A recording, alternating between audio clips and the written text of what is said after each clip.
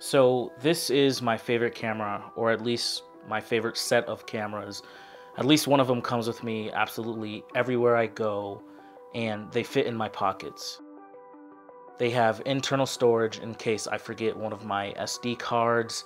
They're simple to use, and I get great images straight out of camera.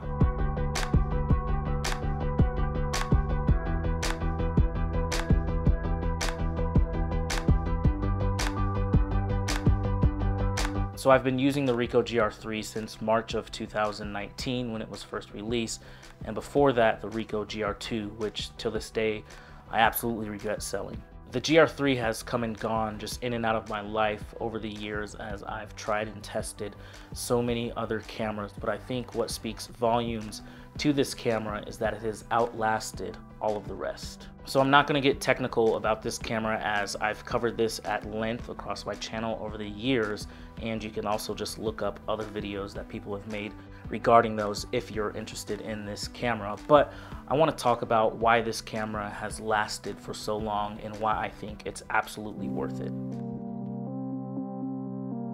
So to start off, this camera is affordable. It may not look like much to the average viewer's eyes, but internally, I think what you get out of this camera is absolutely worth it. I know people love Fuji cameras for their nostalgic look and what you can get out of camera, but in my opinion, Ricoh offers that same thing in a smaller, more pocketable, everyday carry form factor. One of the benefits of this camera is the internal picture profiles that you have. My workflow usually consists of me shooting all my photos in RAW, but lately I've enjoyed shooting JPEG as well. I mainly shoot in black and white as that's kind of just how I see the world, but I also enjoy shooting in color at times as well. And being able to use either the negative film or positive film presets that come in this camera and adjusting them to how they work for me has given me the ability to create images that look pleasing to my eye. In my opinion, it's pretty difficult to make digital photos look like film, but with the right adjustments in this camera, I feel like you can do that straight out of this camera.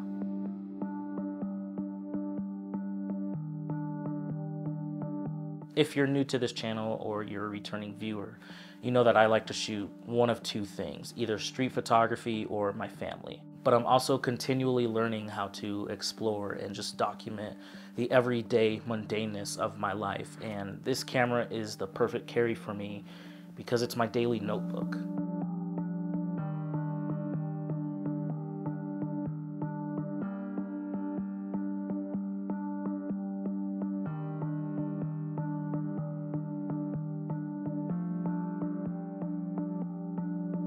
When I'm around family or friends, no one poses or puts on a persona for me to be able to just take photos, and it allows the moment to remain candid. And on the streets, I feel like this is one of the most inconspicuous cameras that you can use because no one looks at you as a serious photographer, and depending on how you approach your subjects, they won't even notice you taking a photo.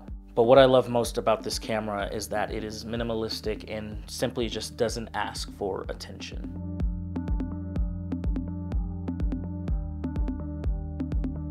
So you may be asking, why two Ricohs, or at least which one do you or I prefer?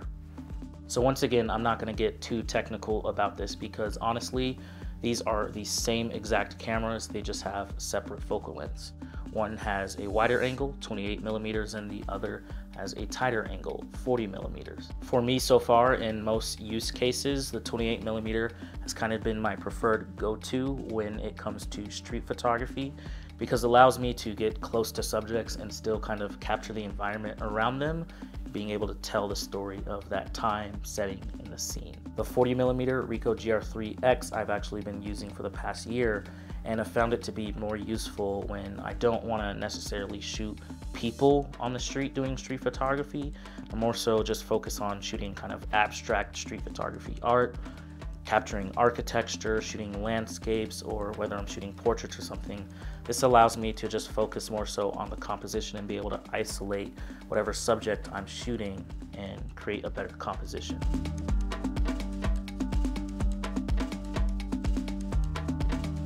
With everything though, growing in my craft, my hobby, my love for photography takes time. And really coming to the conclusion of what works for me comes down to reflecting on my photographs.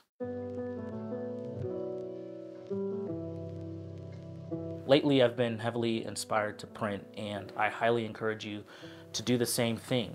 Seeing and being able to feel your photos physically on paper in different lighting settings with all this texture and different elements of a piece of paper just feels so much better and just brings so much more life to your photos, your work, to those moments that you appreciate so much, opposed to what you can get through a digital experience, whether that be through a phone, on Instagram, or even on a computer through watching a video like this. Printing has really shown me how much I value this camera and what it can do. It's been through so much with me, through good moments and bad moments, and just a lot of my history that I've kind of shared and documented on this channel. I love the way the color is rendered on different papers. I love the way the grain looks at high ISOs. I absolutely love the uniqueness and imperfections of this camera. Again, this just comes with experience from the longevity of using a camera over time. And for me and my workflow, I love small cameras. I love pocketable cameras. I love something that doesn't feel like a burden and that's weighing me down.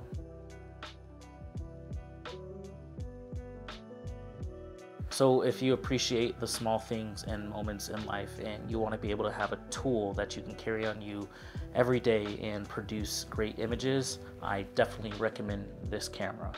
There are different cameras out there that are the same size and also fit in your pocket. But for me, the Ricohs have been such a unique and beautiful experience. I can't really see myself moving forward without at least having one of these in my arsenal at all times.